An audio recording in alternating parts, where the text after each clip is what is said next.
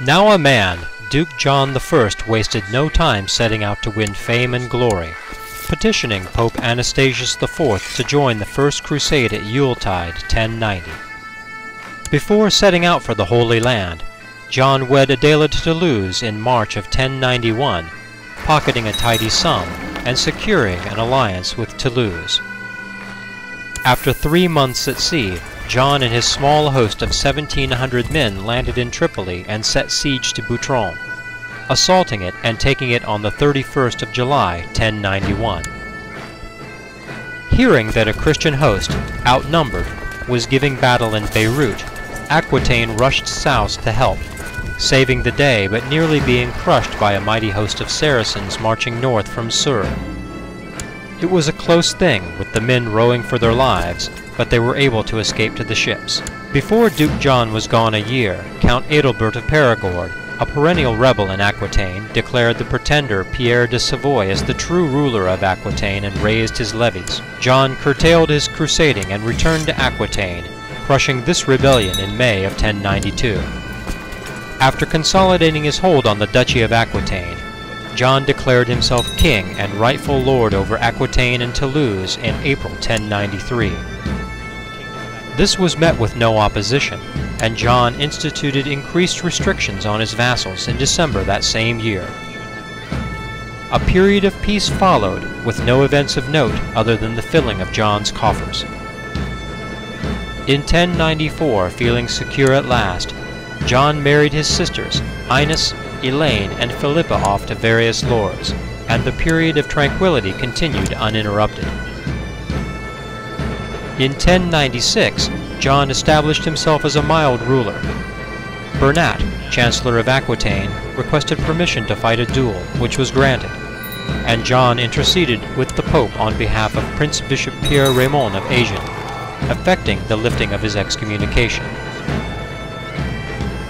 By autumn of 1096, John, feeling secure in his kingship, saw opportunity to declare war with King Philippe of France over the county of Toulouse, a rich land bordering Aquitaine and rightfully belonging to it. After a series of hot assaults on strongholds in Toulouse, Foix, and Carcassonne, the King of France acceded to John's demands in December 1097. Not one to hang back, John declared war on the Count of Maine a few months later and wrested control of that rich county from Richard de Normandy in April 1099. John ended the decade considering the claim of his vassal, the newly created Duke of Gascogne, over the county of Navarre to the south, and looking into the children of King Garcia of Navarra and King Sancho III of Castile. Somewhat tardily, Adela de Toulouse began to show with child in January 1100, and there is hope that the new kingdom of Aquitaine shall soon have a boy heir. Can John the First, King of Aquitaine, continue to rule justly and set his dynasty on a path to greatness?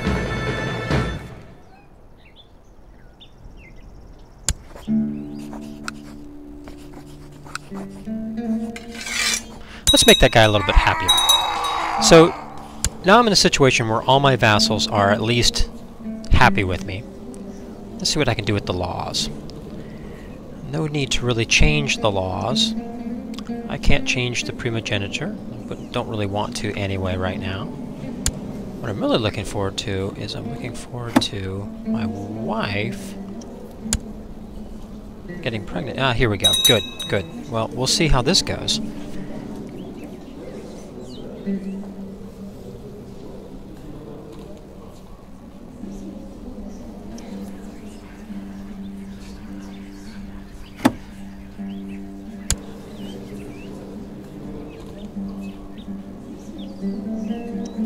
Well, I would imagine he's pretty unhappy with me. No title, ambitious, and a title claimant? Yeah.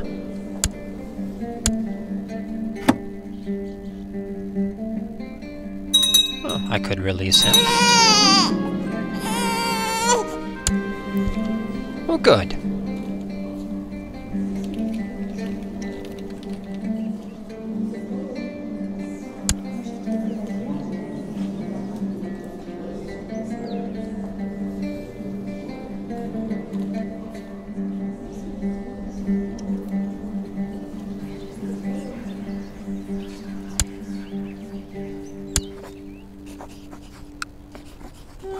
Go and be free, Grail. Go and be free.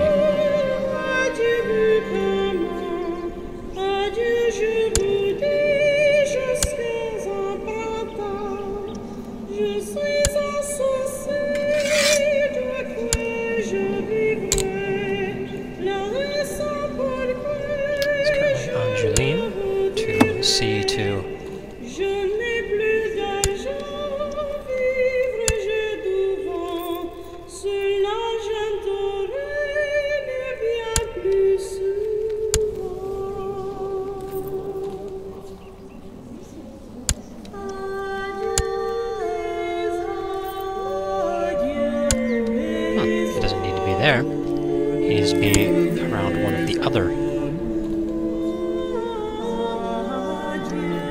He needs to be in Toulouse. So let's get him down in Toulouse.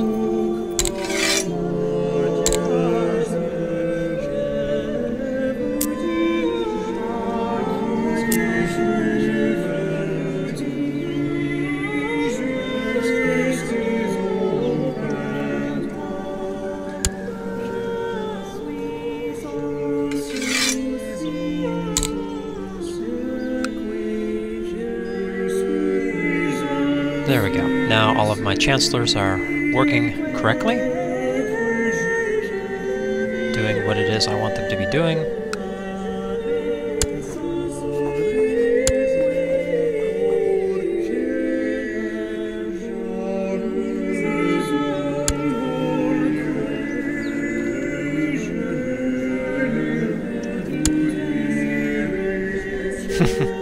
This guy, what a piece of work, huh? But he's managed to give a son into the dynasty, and so I suppose it's not that bad.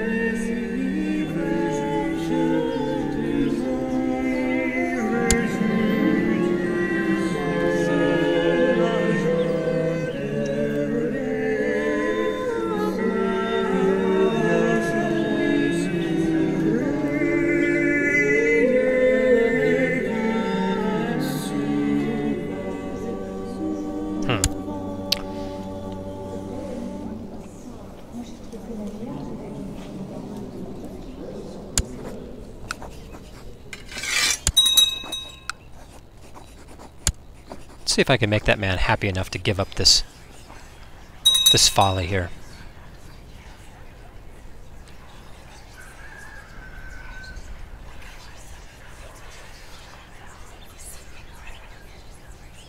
There we go.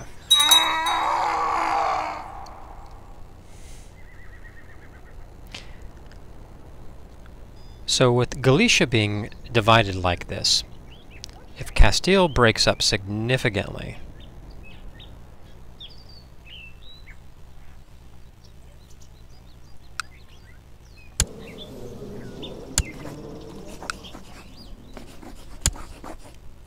let's do it.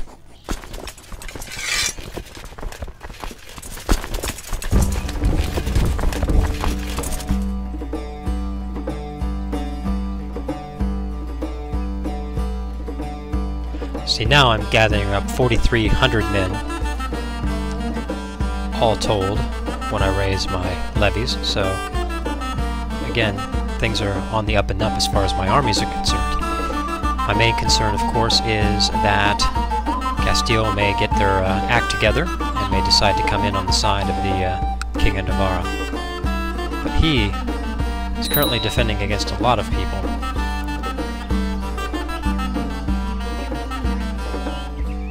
So he is extremely busy. Okay, good commanders. Let's go.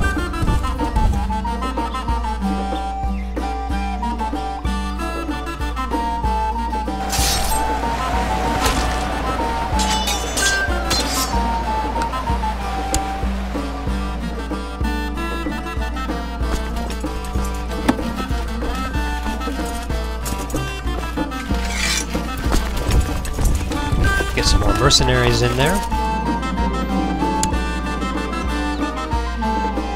to help encircle this castle.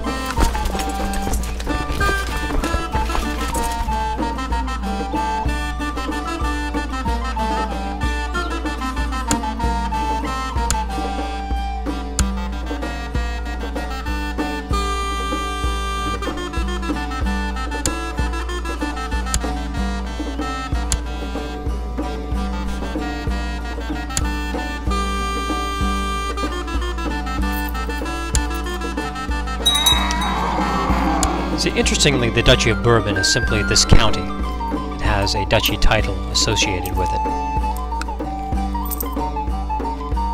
There's a fairly rich land, but not an especially rich one. Toulouse is larger and has more holdings.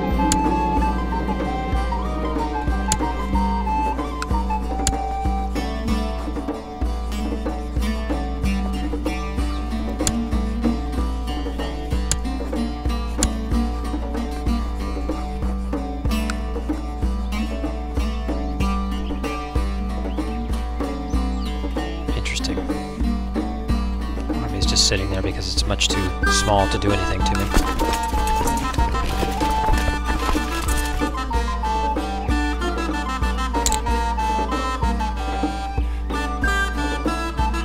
Begin assaulting here and see if we can end this as quickly as possible.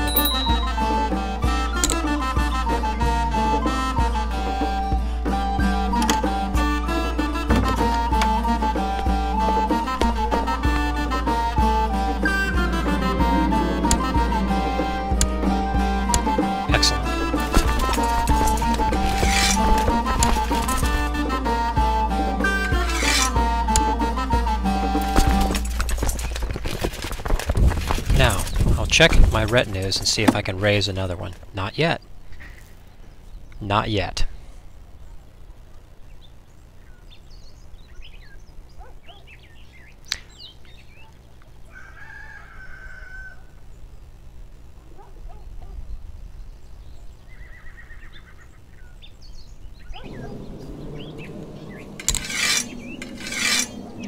I'll begin to work a claim in Nantes here, because the way that truces work, you want to have the ability to push wars against as many enemies as possible. So, for example, here, now Anjou is independent.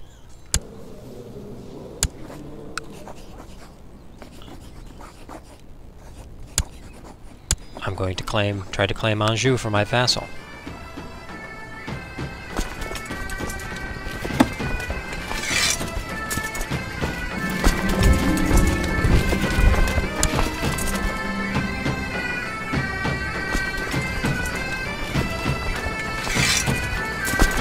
Them in as well.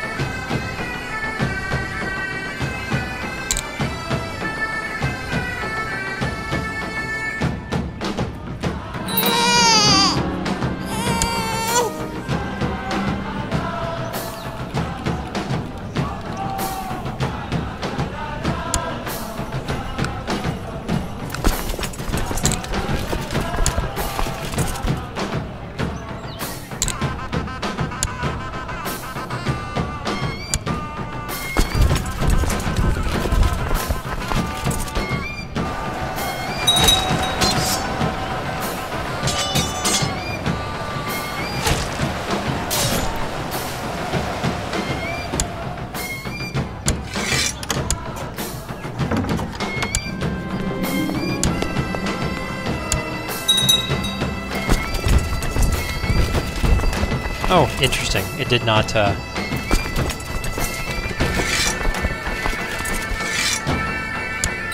it did not give control of the county to me. It simply gave it to the person who I was fighting for.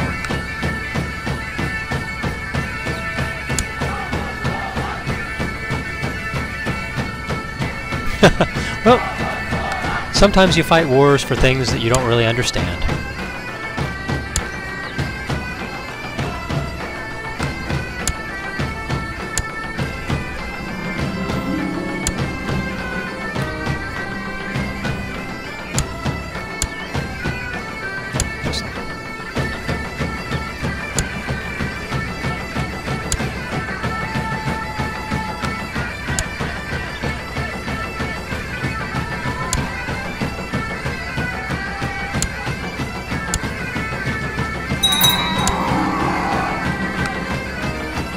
Oh, Bernat.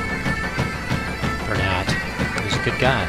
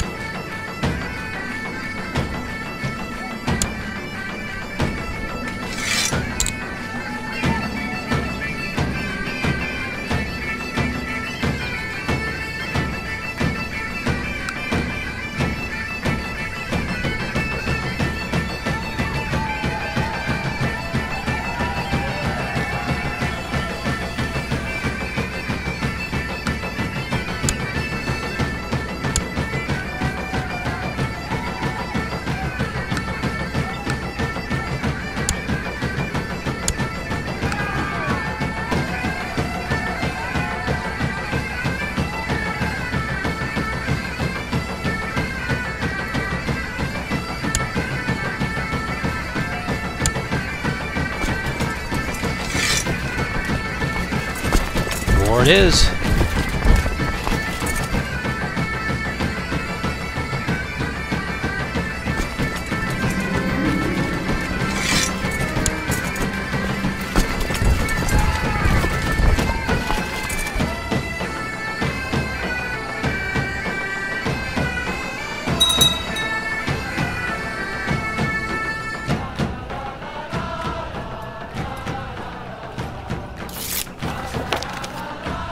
Excellent.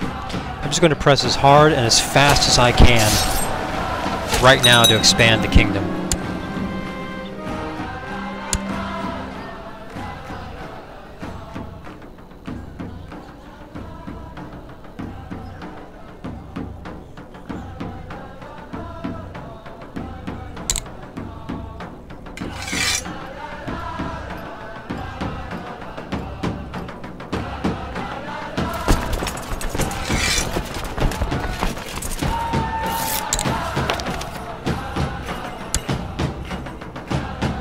Excellent.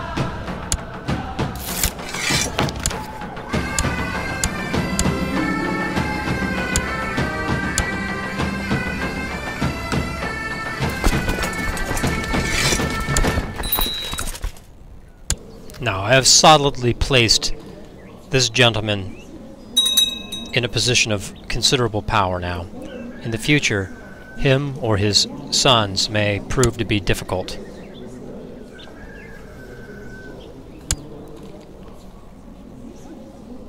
Huh. When Count Centaur here, who is the Count of Marsan, inherits his father's holdings, he's going to be the Duke of Gascon. And he's going to have all of these holdings as well, so...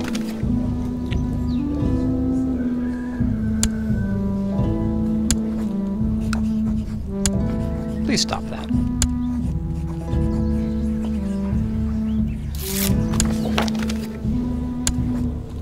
Check my vassals.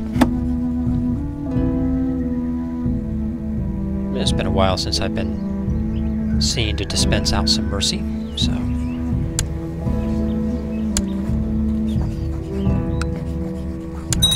Be free, be free.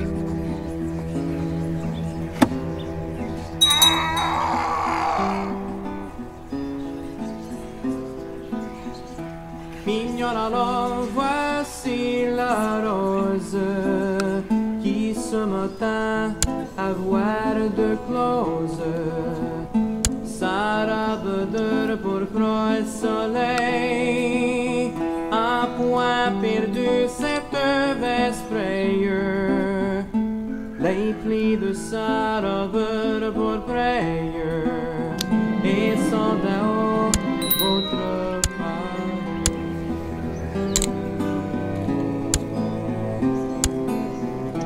Las voyez comme un peu d'espace, mignonnera dessus la place. Las et beauté laisse choir, au vraiment marâtre nature, puisque notre fleuve ne dure que du matin jusqu'au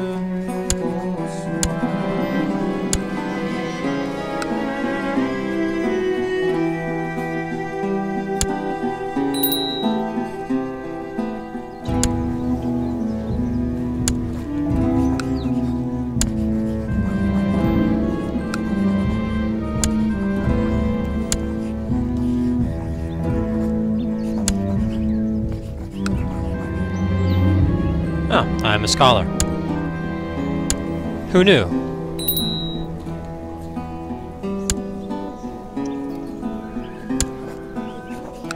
Donc si me croyez mignonne, tandis que votre âge fleuronne, on s'est ouvert une nouveauté. Cueillez, cueillez votre jeunesse, comme à cette œuvre la vieillesse. Things are moving along rather quickly now. I'm mostly just wanting to get up to 1107 when I can go ahead and resume the war against King Philippe. 7 December 1107, I can attempt to take another county.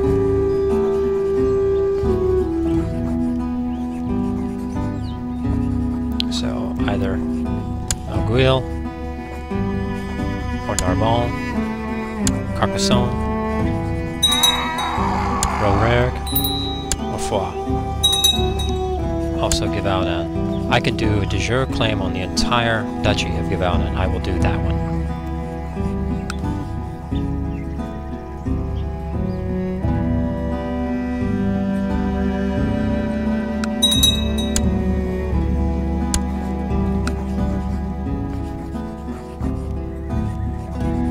I will wait on this one. Actually, I'm going to do it now.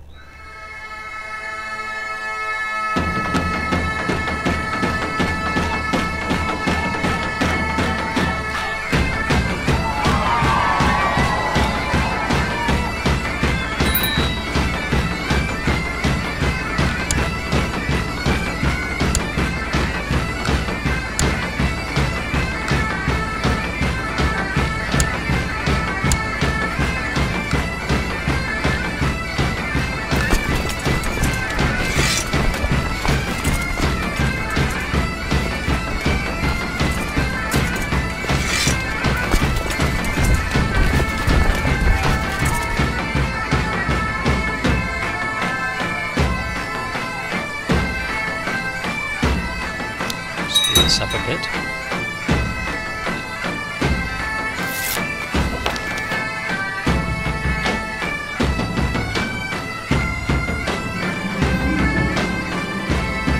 And Dax say, well, I'll wait just a moment.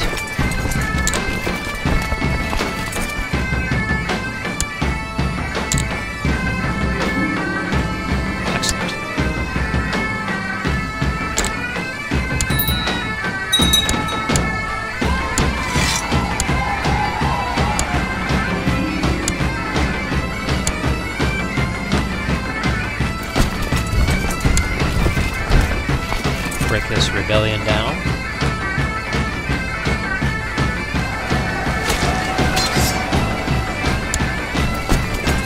Disband this army.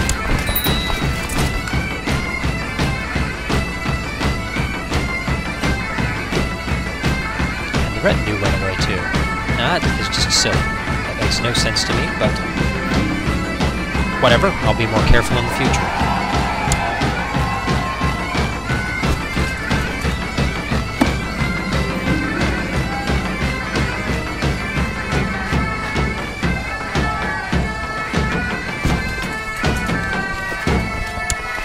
Now I can raise the heavy cavalry retinue now that I have 1,000 available troops there for my retinue. So.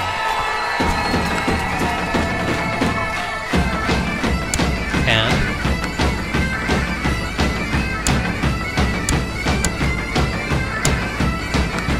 press war.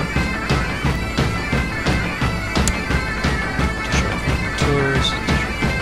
Get on myself. For myself.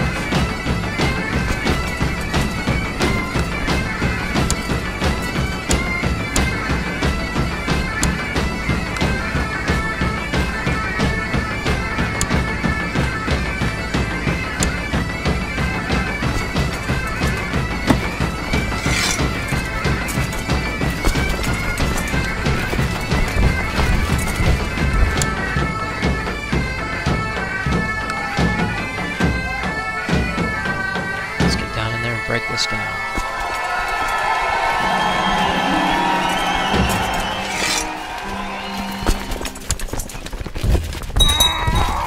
I'll hire the larger mercenary band to try and end this even quicker. Excellent.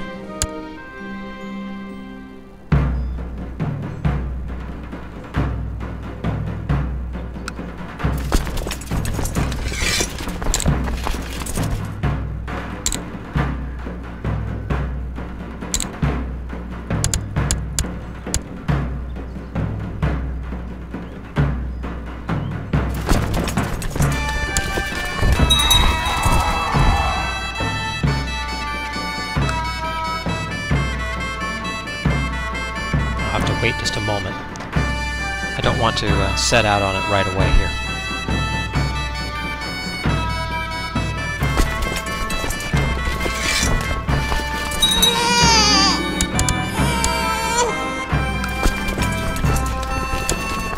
Excellent.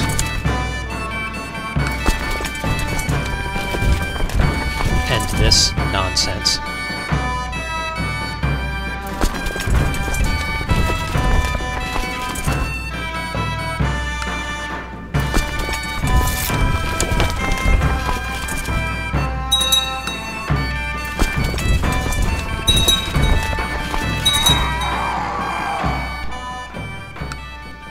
The decade finishes out with King John having pushed out his boundaries in the south and now the east, with the entire kingdom of Navarre now subsumed into the kingdom of Aquitaine, and the duchy of Toulouse on its way to being incorporated into Aquitaine. With the male heir, things look like they're well in hand, but Duke Carlos of Gascon has accumulated very great power owing to the wars that obtained Navarra, Vizcaya, and Najera having been fought on his behalf. But territory is territory, and solving problems with vassals is nothing new to this king. I hope you join me in watching next chapter. Thanks for watching.